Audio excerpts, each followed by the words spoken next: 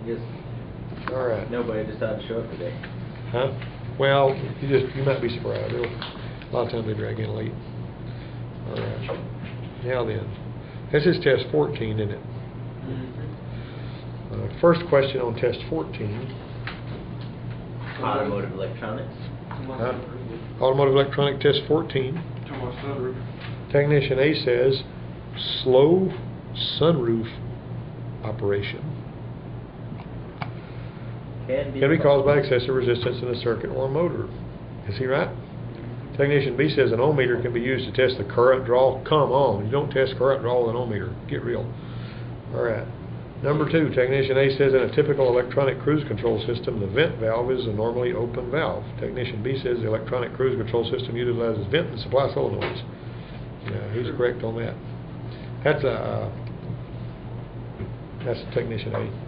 What it does is it's got one solenoid that vents and one that, puts his vacuum and vent, not vent necessarily in supply, and it operates them both to modulate and put the cruise where it wants to be. See, if it puts too much vacuum in there and the cruise goes, and the throttle opens, or it opens the throttle too much, it's got to vent some of that off to bring it back to where it's supposed to go. So it's going to use them both. It's going to have 2 if it's a vacuum cruise. Well, it's 2A or C? 2 is A. Technician A says a faulty server could be the cause of an inoperative, that should be servo, not server, could be the cause of an inoperative cruise control system. Technician B says the cause may be the dump valve is stuck open, and who is correct about that? That's going to be C. Now let me talk for a second about cruise control. This is kind of important. Now, cruise control is one of the things that you don't modify. You don't modify the cruise control system on somebody's car. You don't modify it, leave it like factory was. Because if you modify it, it crashes and burns, they're going to come back on you. And it's not anything. It might seem to be totally harmless. This is never going to be a problem, blah, blah, blah. But they've got a record-breaking lawsuit against you if you've modified their cruise control and it don't work right and they crash and burn because of it. On your cruise control system, and this is something I always have to remember to talk about when we come to this kind of thing. The cruise control system, what does it need to know? This thing right here is going to be making the decisions about your cruise. So what does it need to know? Your vehicle speed. It needs to know vehicle speed. RPM. Yes. And VSS may either come from another module or it may come directly from a speed sensor. Right? Okay, so what else does it need to know? Fuel pressure? No, the cruise control doesn't have any need for fuel pressure. It needs to know how fast the car is going. What else? Engine vacuum. Well, this particular one, we're just going to say it's cruise. I mean, we're going to go with electric cruise. Completely electronic. Yeah, completely electronic cruise. Now you got a 10-wire connector there, guys. There's more to it than that. What else do you need coming into that cruise control module? Ground. You need ground. Power. You need power. All right. Now what? What else? You need to know what it needs. Position. No. It needs to know, and on the ones that it's got a built-in pot to so it'll know where it is. Basically. RPM. It does. Well, that's not a bad answer either, because on some of the cruise controls that you installed aftermarket, it actually has an RPM, a little inductive pickup that goes on the spark plug wire. If the engine starts running away, and the speed's not running away with it, then it will know that. If it's a manual transmission, it needs to know that you've mashed your clutch, doesn't it? Okay. It needs to drop the cruise if you mash your clutch. Okay, it also needs to know about your brakes. Has he It's like a switch. has he pressed your brake? Well, and this is how it knows about the brakes. Okay, your brakes have got, let's say that here's your brake light bulbs right here. I'm just going to put one bulb there. That's a fuse, that ain't a bulb. That's a bulb, and that's ground. All right, now then up here, you've got your stoplight switch, right? Mm-hmm. All right, and your stoplight switch, obviously there's a fuse up here, but your stoplight switch is actually going here. All right, now, So the cruise is reading right there. That is a ground. makes sense. It's looking at a ground. It doesn't care about voltage. The cruise typically is just looking to see if you have got a ground coming through your stoplight. You blow both stoplight bulbs, you've lost your cruise. See what I'm saying? Yep. If you blow the fuse going to your stoplights, your cruise will still cancel because most of them have a redundant circuit of some kind. Like on the Fords, they got a little brake pressure switch. And the brake pressure switch, in here, you got something vaguely similar to an air conditioner compressor clutch, but except it's got teeth on it. And whenever your cruise is operating, that little electromagnet is pulling them teeth in so that that little drum's got control of the cable, right? Now, later cars had used the throttle, electronic throttle plate and circuits in the PCM. But we're talking cruise, this guy's got electronic cruise. Now, there is, in this little clutch that's in here, this little electromagnetic clutch, has got two wires coming out of it. And one of them's grounded, and the other one gets power through a pressure switch that's normally closed, right? All right, so that's another power that's coming in. So when you mash the brake, not only are you eliminating this ground reading that you're getting right here, you're actually looking at the, this right here. This will open up when you mash the brake, and it drops that coil so that it doesn't cruise anymore. So you got to have something redundant. You got to have redundant stuff on a cruise, so that two things have to be true before the cruise will operate. Right. There's a third thing that has to be true. It won't operate under about 30 miles an hour. Most of them won't. They don't want it operating at low speed. All right. The cool thing about it is, on the ones that have PCM controlled cruise, like on the Jeep Cherokee I've got, it will tell you what canceled the cruise the last time it canceled. So if you're cruising and the cruise dropped out, it'll tell you that the brake switch canceled it, or whatever, or it was canceled because of speed, or whatever canceled it. All right, so look what we got right here. How am I going to... Most of them won't set overnight either. Yeah, you're probably right. But if I've got... How am I going to fix it so that when I mash my clutch... Same way you do with the brake light switch? Well, sort of. You're going to break the same circuit, but you're going to have a normally closed switch hooked to your clutch. And that clutch, whenever you mash the clutch, it's going to open this the same way. See what I'm saying? So both ways, if you break that circuit, and remember the one I told you about that the cruise wouldn't work on? And the cruise wouldn't work on it, and what we did was I said, let's look at everything we got. We don't know if we got power, we don't know if we got ground, we don't know if we got speed signal. And I said, let's look at the brake light. I always like to go and see, if I get my test light, a good strong test light that's got a low impedance bulb in it, one of those kind that they tell you not to use at National Auto Diesel College. I hook that thing into the wire, back probe into that wire in the cruise module, and I see that it does not burn a light. I've found my problem. Yep. If the bulbs are good and the light don't burn, what does that mean? Do what now? If the bulbs are good and the light don't burn, what does that mean? Faulty wire. Yeah, but what if I mash the brake? What if I mash the brake and the lights come on, but the cruise still never sees the ground right here? Well, you still got faulty wires, or if you got a manual transmission, you got a bad clutch switch. A lot of them will have a clutch switch jumper. See, if they got and if that clutch switch jumper, if some yo-yo got in there and said, hey, I think I'll do something with this, you ain't rolls the jumper out, now you got no cruise anymore. The one that I was talking about before had little LED lights in the back that they had put in there that was supposed to make the car look tricked out. And the problem with that one was they weren't providing enough of a ground to that speed control that they had cruise. As cruise went away after they replaced those lights. And the only thing that we could tell them was put the other lights back in there, or forget about having cruise. Now, whoever designed those lights eventually may have done something to provide more of a ground back there. But the fact of the matter is, that's the stuff that you got to have. Oh, one more thing. What else did we leave out? We left out something. The cruise has to know what you want to do, doesn't it? You have to have an on button. You got to have an off button. You got to have set, accelerate, coast, this kind of thing. Yeah. Okay, so that's done different ways on different cars. On these Chryslers, you've got power coming into a bank of switches, and each time you push a button, a different a different wire gets hot. See what I mean? But on the Ford, what you got on the Ford is you've got stepped resistor in there. So off is dead short to ground. It's one wire. You got a blue wire with a black stripe coming from the cruise control of those switches on the steering wheel. And when you push on, 12 volts travels down that wire. When you push off, that wire's going to ground. Right. If nothing is going on, you got 8 volts on that wire. Remember that. Go to the blue wire with the black stripe if it ain't working. Do you have 8 volts coming out of your cruise control module? If it's a standalone module or if it's an electronic one, I don't care. If I got 8 volts there, then I know that the module is probably smart enough to know what it needs to do. With your meter still hooked up to that 8 volt wire, you're going to go through all your switch positions. When you hit off, that voltage ought to go nowhere, go to 0. When you hit on, it ought to go to 12 volts. When you hit your set, accelerate, and coast, it ought to step up to different voltages, this way and that. So that's how you can tell.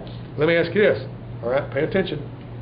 if I've got my meter hooked into that wire, and I got 8 volts there, and I hit my set button and that voltage doesn't change, what's the most likely cause of my problem? And the voltage doesn't change? Yeah, well, let's say on my off and on it does, but I hit my set button and it doesn't change. Now, no, hit off, it goes to 0, hit 12, on it goes to 12 volts, which that voltage is coming through the starter, through the horn relay, up through the clock spring and all that kind of stuff. But I hit my set button, and I don't see any change in voltage. I got bad switches, man. Are It you has to be bad cruising? switches. Yeah, it's the only thing. Well, if it doesn't change, you're not cruising. It doesn't work, does it? Exactly. That's why you're looking at the car, because the customer said my cruise don't work.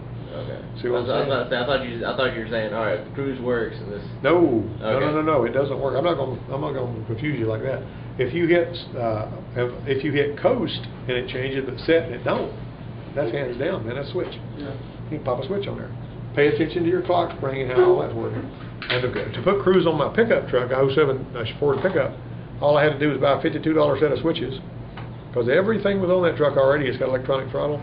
I put those switches on the steering wheel. It was real easy. I pull these little plugs off that were where the switches went, put the switches in. The place to plug the wires in was right there on the clock. I was gonna say, was the wires there? They were there. Everything was there. Plugged it in. Jimmy plugged the laptop in. It goes in there, and there's one place where it says, "Do you have cruise?" He said, "Yes." Bam, I had cruise. How much more was it for the cruise? Oh, if you bought the cruise on the truck, it's pretty darn high, probably several $100s. Yeah. But it cost me $52. The cruise is there though. Even the light in the cluster, the little green light that looks like a speedometer come on, it was there. And if you look in the Ford accessories catalog and you're looking for a add-on cruise control, they don't even offer one, because a knowledgeable technician will know that all you got to do is put the switches in there, plug them in, tell them to go to the the laptop that Ford uses. It used to be the WDS, I think it's IVS now, but anyway, no, what is it called? IDS. You plug that thing in, and there's a part of the menu you go to where it says, "Do you have cruise?" If you say yes, it wakes up the part of the PCM that has cruise. And that's what I did. So I got cruise for $52 on my truck, and it works just like factory. Everything's wired up there, I didn't modify anything. It also added a lot of value to the truck. See what I'm saying? If these people that ordered these trucks new had good sense, they would have ordered a truck without cruise, added the cruise to it like I was just talking about it, and then marked the truck up an extra, however much it was for cruise. That's a good sales employee there. But they don't ever think like we do. All right, number 4. Let's see. Technician A says when diagnosing the heated windshield system, override the temperature sensor. Technician B says a low alternator output has no effect on heated windshield system.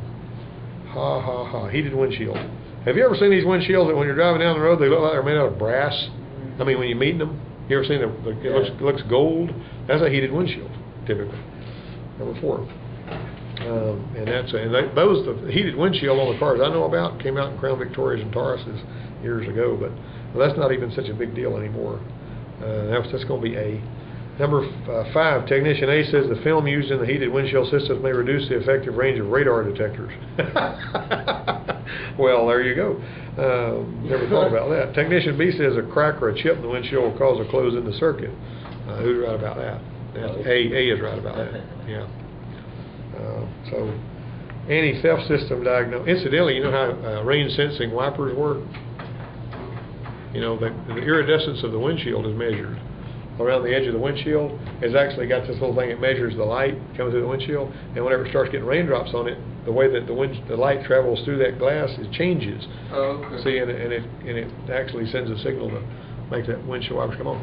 I worked on an Explorer one time that had an aftermarket sunroof.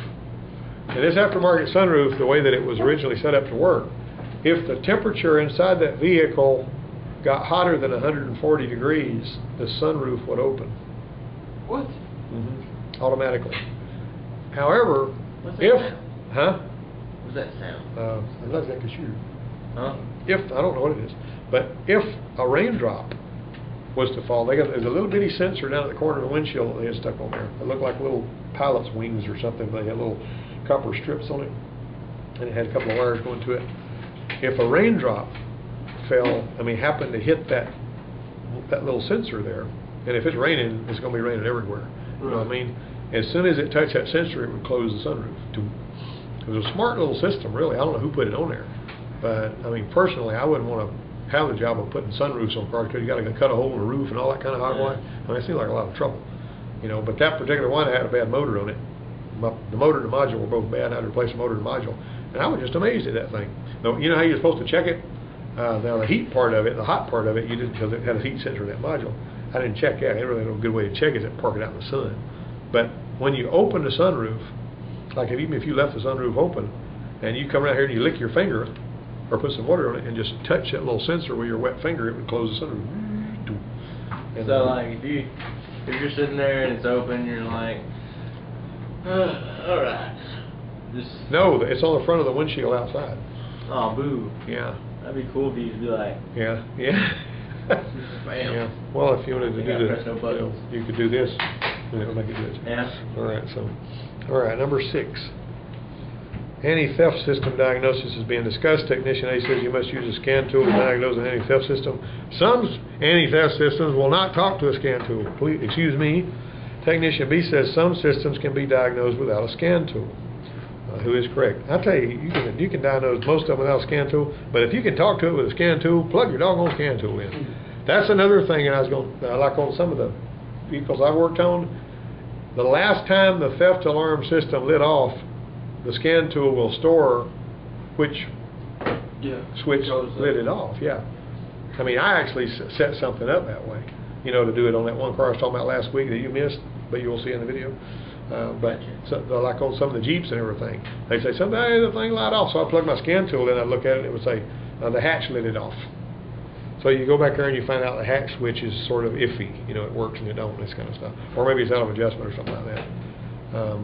Okay, so that's the deal on that. So, but anytime you can use anti-theft, there was a Ford Expedition that came in there that had been at another dealership, and Ford was just about to buy that car back, because every now and then the horn would start honking and lights would flash and stuff. This is while you're driving down the road, right? You know, honk, honk, honk, honk, flash, flash, flash, and all that. And it just happened in the rain. The only time it happened was it was raining. So they took those things to car washes and everything else trying to get it to do it. The mechanics did, because it's driving the customers crazy. You know, this is the kind of thing where the mechanic works, burns up half his day trying to figure it out. He can't get it to do it. Customer gets it back before they get around the corner. It's done on him. I mean, it's just the way that works. You know, customer ain't doing it wrong. But I mean, the law of averages and the Murphy's law, it dictates that whatever you've busted your rear end for 4 solid hours, not making any money trying to find, the customer can get it to do it before he gets to his favorite stoplight. Yeah. You know, that's just the way that is. You know. So they says the other Ford dealership down at such and such a place in Florida has completely given up on this. The field service engineer has gone down there. He's actually had them to replace all the perimeter anti-theft sensors all the way around it, because he thought something was going on with one of them. And I think they'd replaced the wire harnesses and other stuff trying to make it happen related to the perimeter anti-theft or whatever. So they got it up there, and I got to investigating. Expeditions didn't even have perimeter anti-theft. They never came out with it. They had those switches for other things, but they didn't use it for anti-theft. And so I opened the hood, and I just was doing a little visual inspection. When you got an intermittent problem, you don't jack around and jerk on stuff. You look and see what you see, right? I look down there, and I see this blue wire, and the wire that comes from the horn switch to and it did have a remote anti-theft personality module for the keyless entry, and it was tied into the lights, and it was tied into the horn, right? You know, because you can always hit panic and all that sort of stuff. And it would blink the light. So I look down there, and I see this little blue wire, and I see that it's sort of looped over against this black bracket. And I says, that wire's blue. The wire that triggers the horn relay is blue, and that may be what the problem is. Right there. I mean, I happen to see it. Now, this is really unusual. Sometimes it's hidden where you can't see it. But when I looked down there and saw it, I says, okay, let's see what we can do right here. You know, you take a screwdriver and you push it a little bit tighter against that, and it blows the horn. Well, when I poured it over, I saw copper. So it had been scratching against that bracket, and when there was moisture there, it was easier for it to make a connection. See what I'm saying? That was the whole deal on that.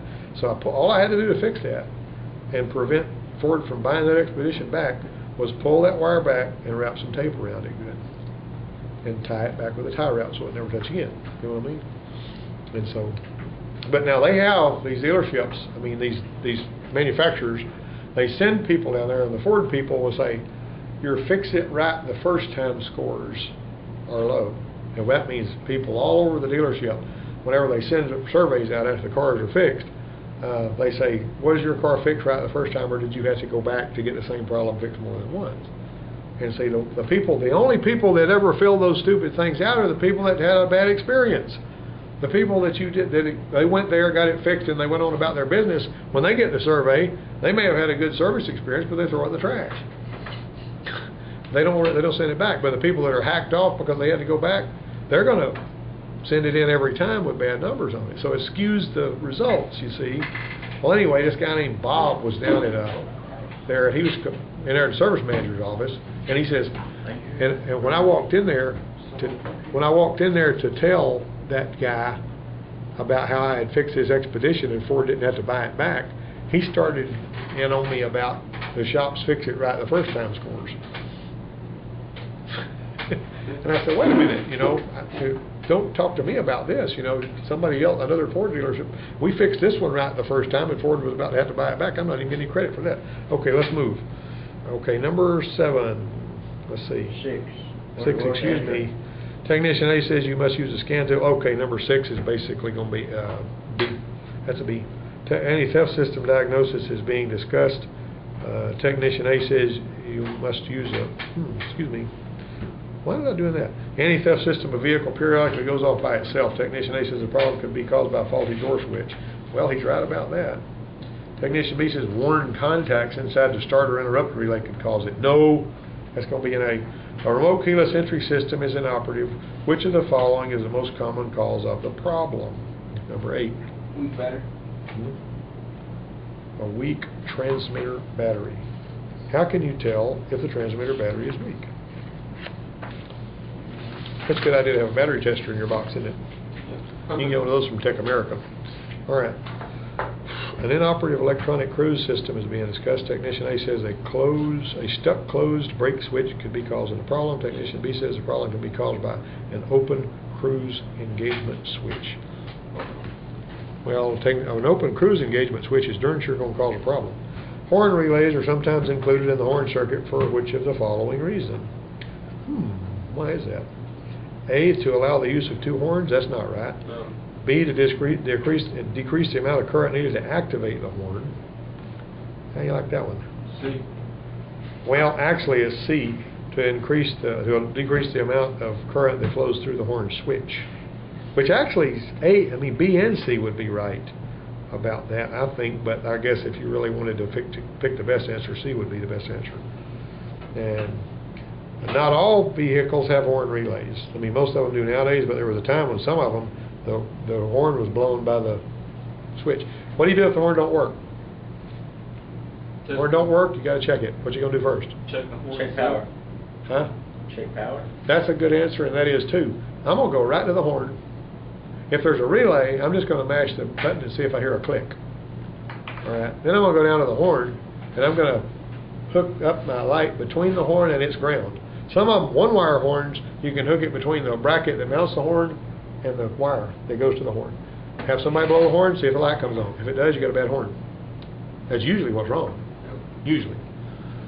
If the light doesn't come on, you got to find out why. If it's got a 2-wire connector going to the horn, one of those wires is ground and the other one's hot. Usually it'd be a blue one and a black one or something like that.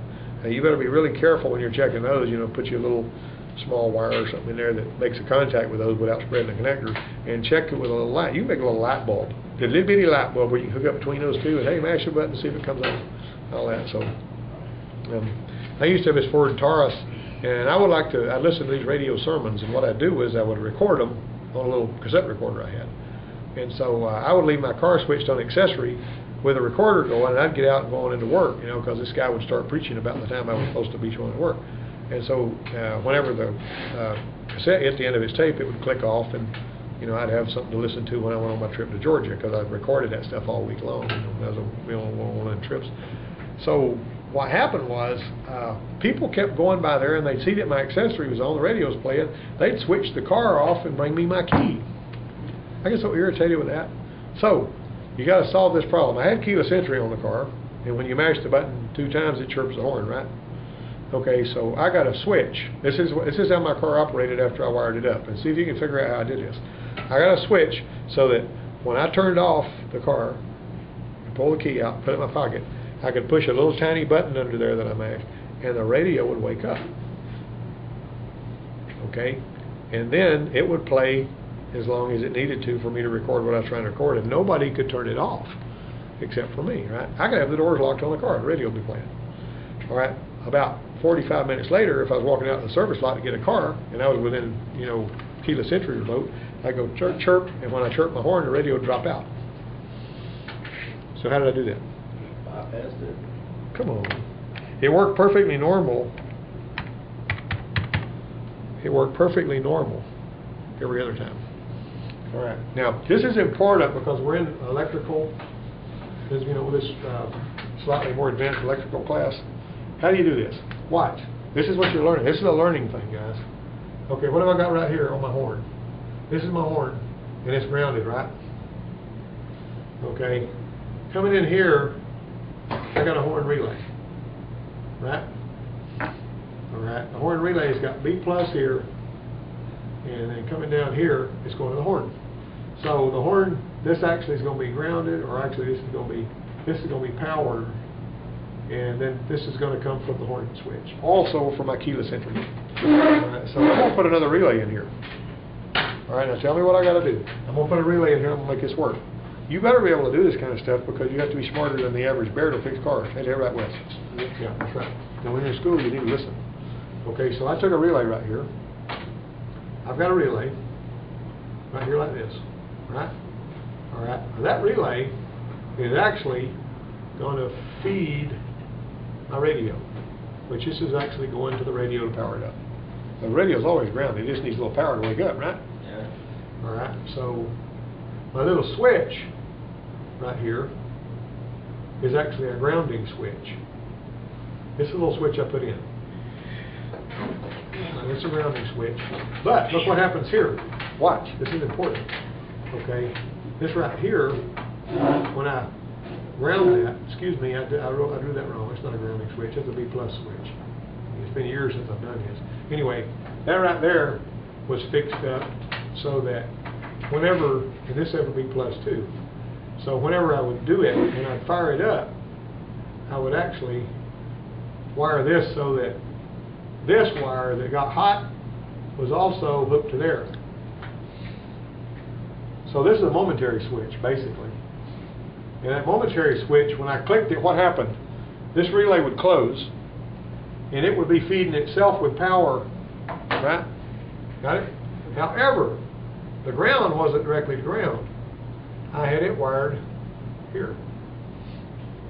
So the only place that that relay coil could get any ground was through the horn. So when you beat So the what happens horn- when I chirp my horn? When I chirp my horn, the horn honks. This voltage goes away. The relay drops out. Now there was one thing I had to add to this. After I used it a little bit, I found it was a problem. I did not want the current that was provided to the radio from this relay to feed anything else. I didn't want everybody using power windows with these little connections I made, all that kind of stuff. So I had to put a diode in there so that the only thing that was powered up was the doggone radio, and nothing else could be powered up by that. So the power could go through the diode, it couldn't go back. So the diode actually had to be wired in right here. See that? And anyway, that was my son. That particular car I sold to my son back in 2003, I think, or 2002. And that system was still on that car and working perfectly whenever he sold the car. But the way I wired it up, if you wanted to take it off, you could unlatch that relay as a forward relay. You could take it loose real easy, and I had wired it up between the radio. We use the radio connectors. If you unplug the radio connectors and plug the wires back into the radio, it's like that system was never there. See what I'm saying? Because that's the way I wire up everything. If I wire up something, I want to wire it up so when you unplug it, it's like you never knew it was there. So I try to get a little breakout connectors to do all this kind of stuff. Everybody does everything. Every picture is a job of the person that did it. Every job is a picture of the person that did it, right? And if you do a crappy job, that means that day you were a crappy person. Okay, you got it? Okay. Bluntly said. Huh? I said bluntly said. Yep. An inoperative electronic cruise system is being discussed. Technician A says a stuck closed brake switch could be causing the problem. Technician B says the problem could be caused by an open cruise. It already been there. Horn relays are sometimes included in the horn circuit to do what? To let's see, right? Yep. blower motor is rotating very slowly. Being tested. Alright? You got that? Okay. A voltmeter placed across the power and ground terminals of the motor indicates 6 volts when the blower switch is placed in a high-speed position. All of the following statements about the cause of this problem are true except, and this is the schematic. This is a little schematic right here. See the schematic? There's the schematic. Okay. You can see that. Alright, so A, the blower relay may be faulty. B, there may be excessive ground circuit resistance. C, there may be excessive resistance in the power feed circuit in the motor. Or D, the blower motor may be faulty. So All of the above. that's going to be well, I don't really like that. I mean, the way that they've got this question answered. Okay, if it's operating very slowly, if the terminals of the blower motor indicate 6 volts when the blower switch is placed in high position, how is the blower motor going to be what's wrong? That's what the answer key says, but that ain't right. Okay. Relay, wasn't it? Yeah, I mean, I would say that let's see how the thing's wired up here. Do you see a relay in this circuit? I don't. All right. What about your ground circuit? You have some ground, your voltage drop in the ground? I would be checking voltage drop. What I want to do. Now, I will tell you this. I don't like the way this is drawn. But you know why? Because most of the fan motor systems I'm familiar with, the power is delivered directly to the motor, and the resistor block has got ground flowing through it. But on this one here, I'm going to say it's a ground circuit. Now, there could be excessive resistance in the power feed circuit to the motor and the blower relay, but it ain't got a blower relay showing on here. Do you see a blower relay anywhere? I do not even see one. So, yeah, it's a poorly worded question with poor answers and everything else. Of course. I'm going to say that, yeah, this is bad. But, I mean, if they want to say the blower motor may be faulty. Technician A says, on an electromagnetic field wiper motor, the strength of the total magnetic field will determine motor speed. Technician B says, on an electromagnetic field wiper motor, the 2 field coils are wound in opposite directions, so their magnetic fields will oppose each other. That's actually going to be C. Whenever you see this little symbol right here, and I want you guys to be aware of this, be really aware of this. I'm seeing an M, right? And I'm seeing this. What am I looking at? A motor. I am, but why do they use that symbol for a motor? Because you got 2 lines. You do, but these, on this right here, see this little armature right here?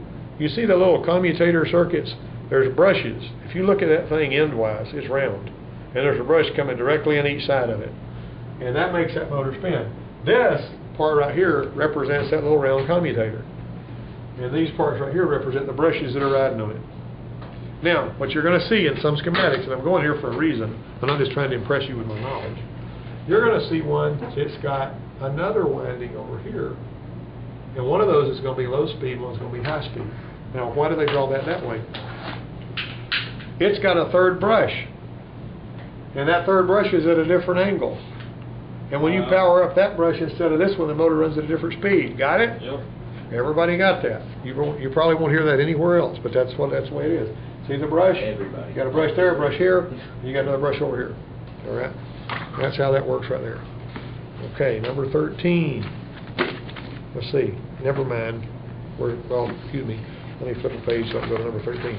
Technician A says the motor has a faulty ground connection when a 2-speed windshield wiper will operate only in the high position. Technician B says the cause may be a worn low-speed brush. What was this? What's this? A low-speed brush, high-speed brush. See that? Got that? When a 2-speed windshield wiper will operate only in the high position. B. All right, number 13. That's going to be B. And, there's the schematic that they draw for that one right there. See that one right there? There's the schematic. All right. Technician A said intermittent wiper systems use a solid-state module that may be incorporated into the body computer. And incidentally, this is what I was talking about. You see that low-speed brush right there? See how that little motor's got these are brushes. And there's your low-speed brush in the wiper motor right there. And that's exactly what I was drawing right here up on the board. Right? Pretty good little deal there. Technician A says intermittent wiper system uses a solid-state module that may be incorporated into the body computer. True. Technician B says the capacitor operates the wiper motor directly until it's fully discharged. True. And that's number 14. There is a movie that was made about this guy that created intermittent wipers. And so, yeah, when intermittent wipers I'm talking about is when you turn it on and it only wipes ever so often. So he created a circuit that would make that work. There's actually a movie that recently came out about it, and I think it's called, can't remember that, something Genius or whatever. But the long and the short of that was, and I didn't even see the movie, but I was hearing about it on the news and all this stuff was going on. For years, that guy in court, you know, he sold this to Ford and GM and Chrysler and all these people. And the court awarded, so he said they didn't pay him enough for it because they were putting it on every car and everybody wanted it, right? And he said they didn't pay him enough. And so the court ruled that they had to pay him 22 cents per car. That's not bad. If you get 1 million cars you're selling, that's pretty good bit of cash. So every car that they sold with that on it, they had to pay him 22 cents. Every 5, he's getting $1. Yeah, exactly. Or a little bit more. And if they're selling 5,000 cars, he's getting what? $5,000, right? Or $500. What was it? Wait. So every 5 cars he's getting about $1. Yeah, so he's selling 1,000 cars, he's getting 500, right? More or less. Yeah. Yeah. Or you gotta think after all those 2 cents. 222. 220. Hold on. $22,000 when he sold 1 million cars. Yeah, and there was a lot more than. And Ford had to pay him 22 cents. Chrysler had to pay him. I mean, they all had to pay the guy, and that was, you know. But he actually had something that was good that nobody thought of before. I've actually installed aftermarket intermittent wipers before. They make kits for that. I tell you something else I've installed that most people have never even thought about is aftermarket rear window defrost. You ought to try that. You know, that's fun. All right.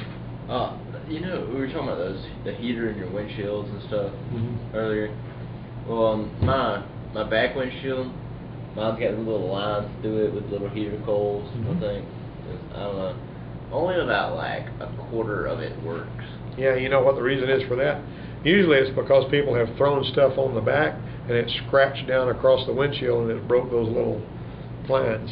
Now you can actually determine where those breaks are, and they make some special stuff that looks like gold fingernail polish that you can paint on there and put those back together. I mean, I used to have to do that at the dealership. People throw stuff on the package tray. The package tray is the back dash, you know. Yeah. People throw stuff back there, boxes and stuff like that, or whatever it may be, and it will go scratching down the windshield, and it'll break several of those little grids. And so but it's fixable. And I'll tell you something else I used to have to do, and I was the only one at the dealership that they ever asked to do it because nobody else could make it work. That little bus bar that's, you know, connected to the windshield over there on that copper place, it'll come loose and be swinging. And I used to have to put them suckers back on there. I've been afraid to take it off. Yeah. Well, I mean, actually, when I'm saying there's a wire that plugs into a little, you know, bus bar, and that thing would break loose from the glass, and it'd be swinging. Yeah. Well, the glass is like $1,000, you know, but they wanted their rear window defrost working, and so they throw me a ticket on that thing. And what I did was, I would take the little, I would find a little place where that copper, you know, next to the place where it had pulled off. Then I would take this little bus and I would sand it, make it really shiny and pretty. And then I would have it on the bench and I'd heat it up really good and hot and bubble a piece of some solder onto it so it was stuck to it real good. And then I would very, very gently and very carefully with a real small soldering iron go to the place on the car where I'd sanded just a little bit, where that little copper place where it used to attach was, and I would put a bubble of solder there, right? And then I would hold it with a pair of pliers up against the two bubbles of solder that I'd put were touching, and then I would hold my soldering iron against there, and when that solder, as soon as it got hot and it flowed, I would move my soldering iron, but keep my, you know, I'd actually usually have a screwdriver holding it. I'd hold it with a screwdriver while I moved my soldering iron. When it cooled off, that thing was on there. And I fixed a bunch of them things like that, you know. And I had one guy that was telling me, Ford's going to buy me a new windshield for that, because he was trying to get it fixed at another dealership and they couldn't fix it. And I said, they're not going to buy you a windshield for that. They're just not going to do it. I mean, because there's a procedure for fixing that. They're not going to spend $800 or $1,000 worth of warranty money putting a windshield in there when it can be fixed, you know. And it's really not good for them to expect that either. But anyway, if they do, the warranty will get charged back. Like if a dealership did that and charged it to Ford, and Ford comes and audits those tickets, they're going to say, no, we're going to charge this back to the dealership. They're not going to shuck $1,000 out like that. Okay.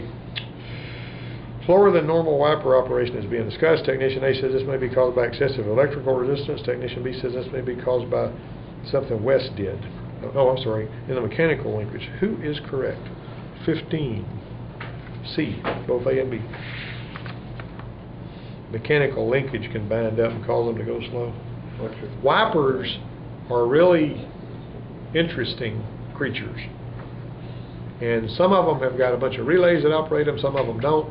But how many of you, how does the wiper system, and you guys need to know this, how does it know when to park? I mean, where park is? Like when you turn off the wipers, it's going to go until it stops. How does it do that? How do you do that?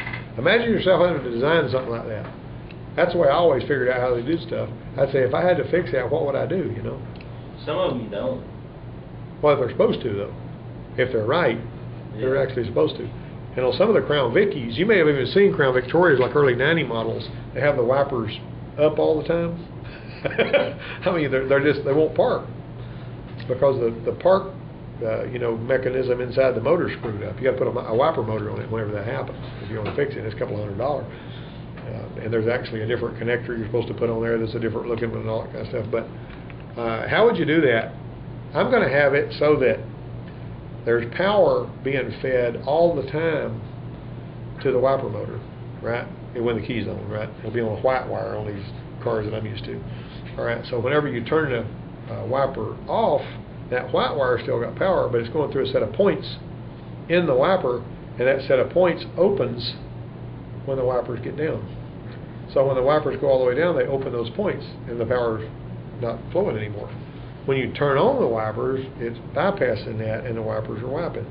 And if you happen to be measuring that, you're liable to see that making and breaking every time the wipers hit bottom. You see what I'm saying? I mean, sooner or later you're going to be dealing with that. Now on these Chevrolets, they got a silly little intermittent wiper board that's in the motor. It costs about $50. You can buy it at the parts house.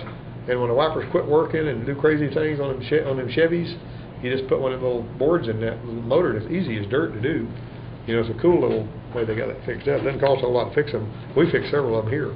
These Chevys, when the wipers don't work right and they got intermittent wipers on them, there's a little cover you take off the motor. There's a circuit board there. You take a screw out, you pull that board out, unplug wires from it, which is going, the wires that plug into the motor are going into this board. And that board actually connects to the wiper motor inside there.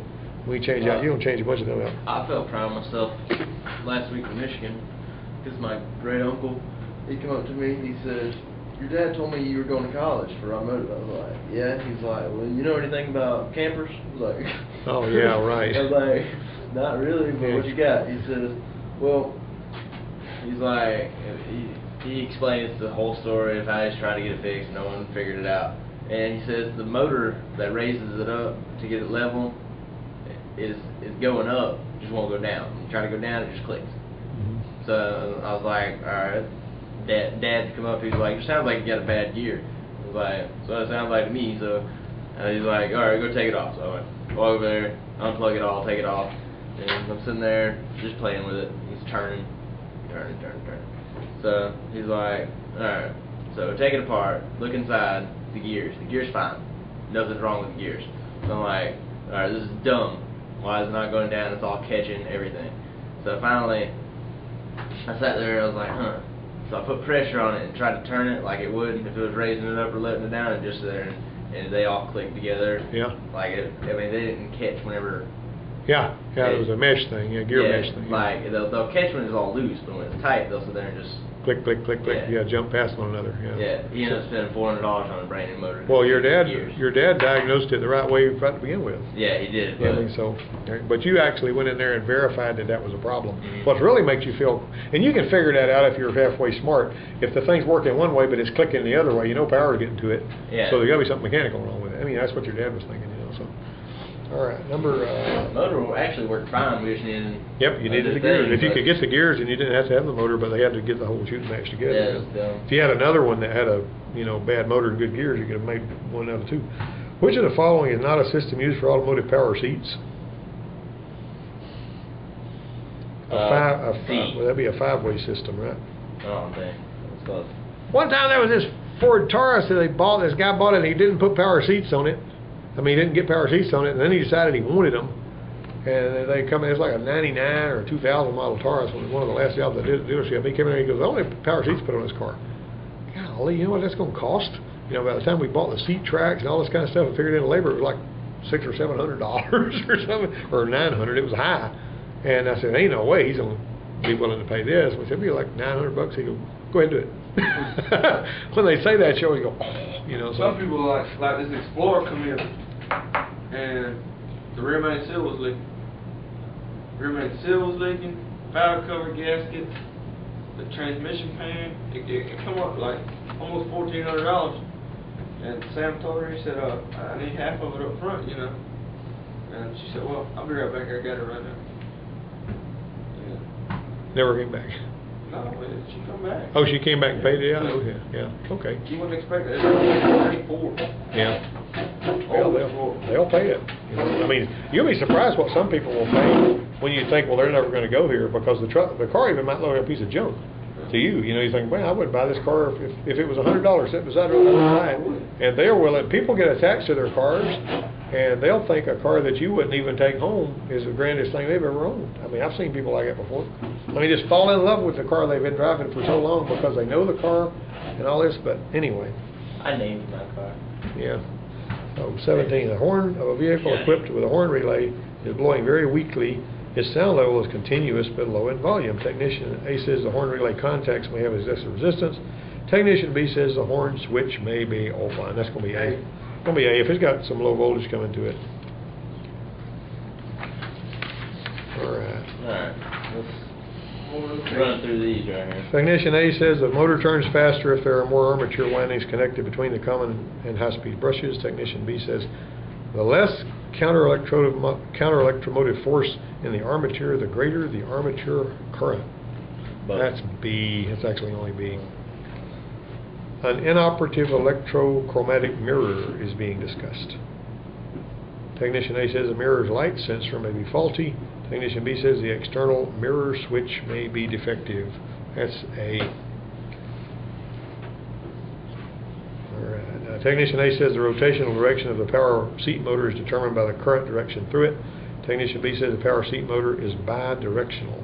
20 is C. Right. And 21. Technician A says a worn motor may be the problem when the passenger side power window will not go up or down. What is it usually nowadays, guys? Regulators usually come all to pieces. There's one out there right now that's got a power window regulator that's bad. It's a 95 model. It's got one of them tape regulators in it. That's that tape that runs in that little thing. Yeah. Dumb thing that General Motors did for a while. One time I was putting a power window motor in my brother's Cadillac. And me and him were at my dad's shop working on it. And of course we were listening to the radio and all this kind of stuff. And when we got it, the window regulator replaced and all that kind of stuff, it was still real binding, like it was real stiff and everything. And then we realized that we had just about run the battery down. And the battery was weak. That's why the motor wasn't moving like it was supposed to. I worried with that. Technician A says a worn motor may be the problem when the passenger's on. Let's see. Faulty master switch could be the problem. Let's see, both of them. Here, let me hit you with this. And this is the nature of power windows and power door locks if they're wired. A lot of people don't realize that those power windows are wired in series. You can have a right-hand power window switch. In other words, you can run. Let's say that you can move your window down and up. Your passenger window, you can run it down and up with your driver's side switch, but it will not work with a passenger side switch. So, and I've had this happen before. And the mechanic puts a passenger side switch on there, and it still won't work. It could just be faulty wires or the driver's side switch is bad. the driver's side switch. The one that works is the bad one. Wow. That's dumb. Well, you got to know now. Well, see, if you look, I got worksheets on there on power windows. I mean, what I'm saying is this is going to teach you about the power windows. And every worksheet you don't do is going to cost you. You're not going to learn what that worksheet may teach you. If you've got your power windows are designed in such a way to where series. Huh? Okay. Series. Yeah, they're in series, but well, at rest, the switch on this side of the car is supposed to be getting a ground basically through this switch here. See, except on a 94 Thunderbird, and then it's backwards. The ground's over here. That was stupid, but I mean, that threw me for a loop when I was putting some power door. Oh, it's on the power door lock. But on the power window, if these relays right here, I mean, these switches actually are normally closed, providing the ground. And they're basically, whenever that ground has got to go over here and feed this switch. See, so basically, you're going to have 6 wires on each switch, right? And I can show you that in a schematic. But the fact is, if there's no ground going to this switch over here, but there is a ground leaving this switch, then you got a wire problem. If there's no ground feeding this switch over here and no ground coming out of this switch to feed that switch, see, this switch right here is depending on that switch for a ground. Yeah. Got it? And power door locks a lot of times that way. Now, a lot of your power door locks now are just contact switches, you know, because they'll have relays that do the work, and that's how that goes. All right. All right. So anyway, that's the way that works. So just always remember that just because the right-hand power window doesn't work from that side, but the left-hand, it will work from the left hand, that doesn't mean the right switch could be bad, but you better know how to troubleshoot that. Because if you don't, you're going to be swapping a couple of switches. I'm going to do that before. Yep. So you've seen this happen? You get smacked around? Okay. Not really. I looked at the schematic and... You look at the schematic and say, okay, I need to see if there's a ground coming to that switch over. Yep. You can figure that stuff out if you just think about it. And that's what my, this troubleshooting thing today is all about.